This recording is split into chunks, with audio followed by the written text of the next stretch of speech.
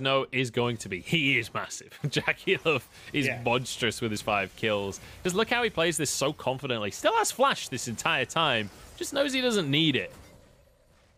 Yeah, knows that he's got the help coming, knows that once he's got the cleanse, he can at least create enough distance that Kramer can't really get the damage that he wants.